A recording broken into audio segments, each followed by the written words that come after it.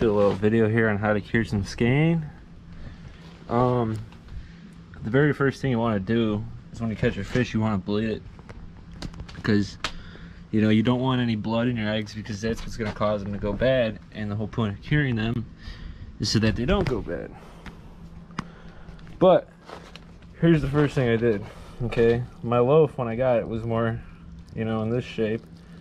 This stuff was all attached, and what I did was I cut down the middle here just to kind of open it up, and I'll do it on this one to show you guys what I mean.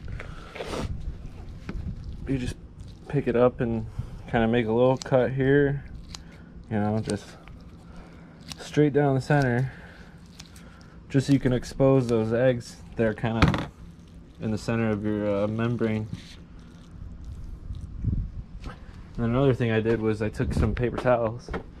Do it again just to show you guys, but you know, right when you take it out of the fish, you just kind of dab it with a paper towel here.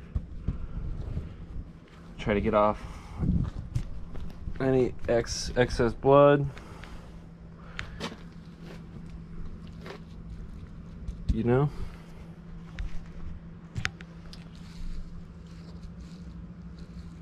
And I basically just have these sitting outside here on some paper towels. Now the next thing, I like to use Boraxo Fire.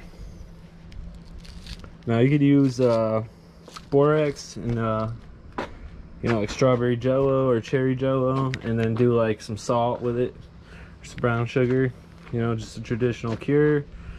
But this stuff is nice. You buy it, you know, it's 10-15 bucks. It's ready to go. So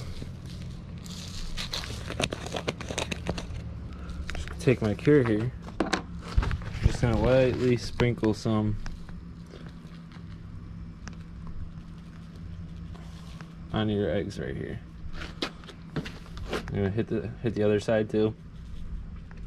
I mean, I'd say use a conservative amount, but not too conservative. You definitely want to be a little bit generous, but too much of this stuff will fuck your eggs up. The next thing you do is you massage it into your eggs here, so you can get it all nice and deep in there in the parts that aren't exposed. And basically what I'll do here is I'll flip these over and do the same thing to the other side, and then I'll reflip them again back to the egg side instead of this side here, and I'll let them dry for at least like an hour or two, or just kind of soak up in the sun here, and then I'll pat them dry before I throw them in my bag. And then once I throw them in my bag, they're ready to go. And that's really all you gotta do. You just gotta